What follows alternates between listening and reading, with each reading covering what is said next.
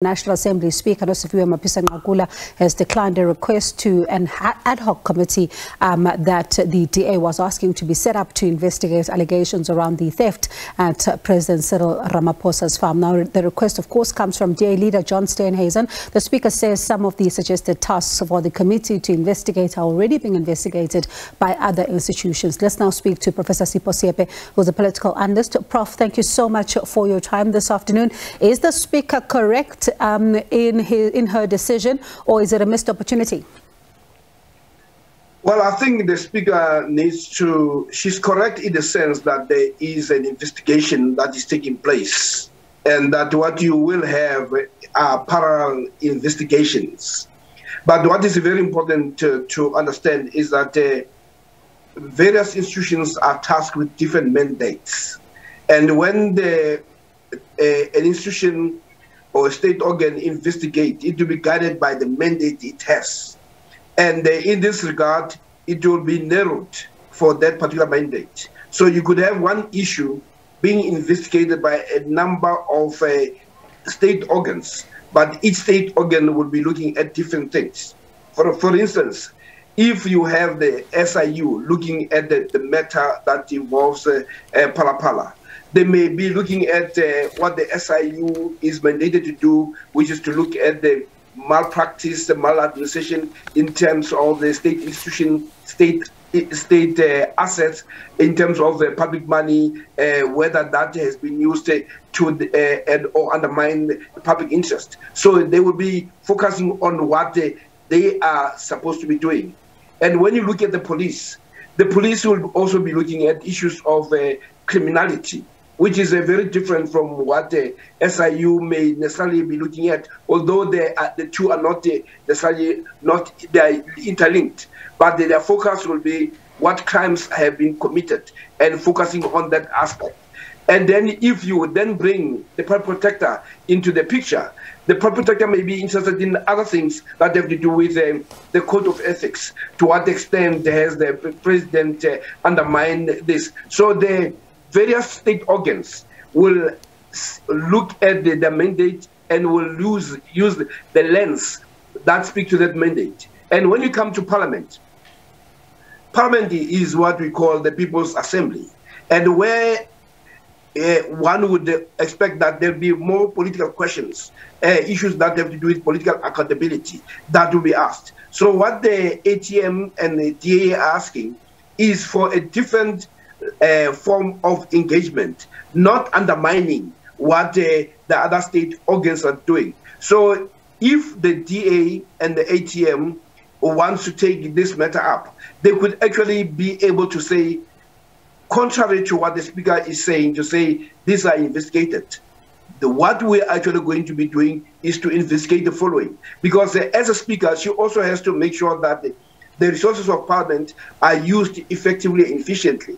So if you find that the Parliament wants to get into issues of criminality or whether a crime has been committed or whatever, she may well have a point, but it does not exhaust all the issues that the Parliament is charged with. But ultimately, Parliament, in this case, must hold and is expected to hold the executive account. So I don't think in this case she would have a very strong position. And I foresee the DA and the ATM taking this matter further.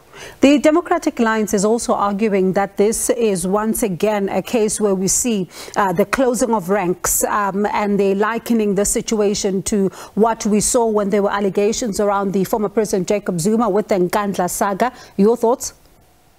Well, I mean, Parliament is a political forum, and in that forum you will have a political contestation, and the people who are there are political players.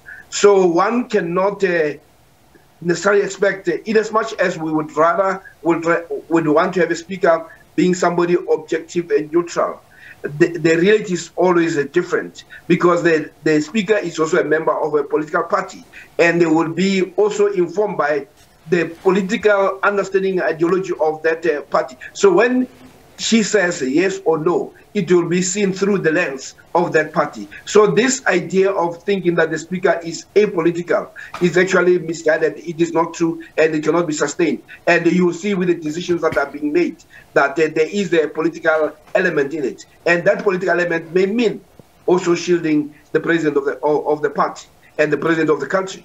While we talk about, what is happening in Parliament, on the other side, there are growing calls for the president to step aside pending the investigation into this incident. We've heard recently even from an elder within the organization, Mavuso Msimang, saying that, he possibly should think about that.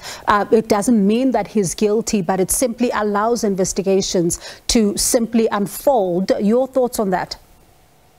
Well, that's a language that has come to haunt the president, and that is a language that has come to haunt many other people. There has always been this notion that if you have nothing to hide,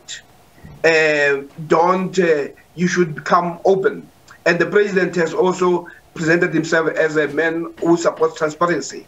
But we have also seen that when matters that speak to him come to the fore, there is a way in which he ducks and dives. So what people like Msimang are saying is that you cannot have it both ways. You cannot call for transparency. You cannot call for exemplary leadership when you are not able to do so.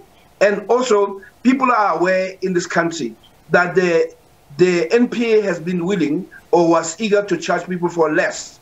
I mean, we just had a case that involved Carl Niehaus being thrown out of court on the basis of something as simply violating the COVID-19 protocols.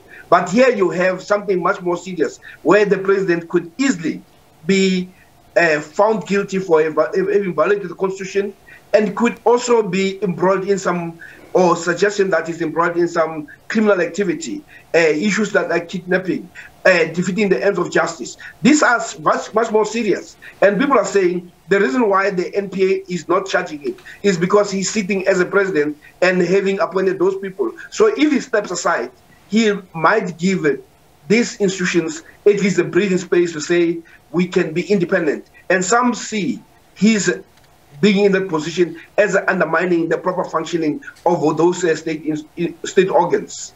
All right. Prof, thank you so much for your time this afternoon. Do appreciate it.